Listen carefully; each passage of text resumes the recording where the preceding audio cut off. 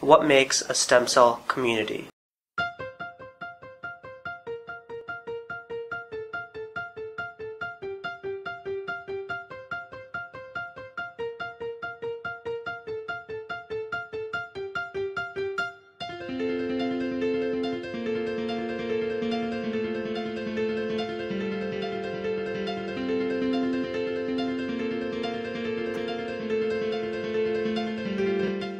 Researchers, patient advocates, policymakers, healthcare professionals, supporters and sponsors, scientists and students.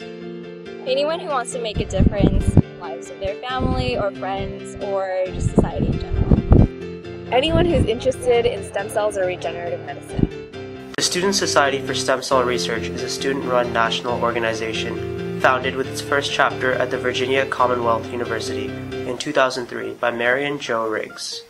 The UC Berkeley chapter of the Student Society for Stem Cell Research was pioneered by Laurel Barkis in 2004.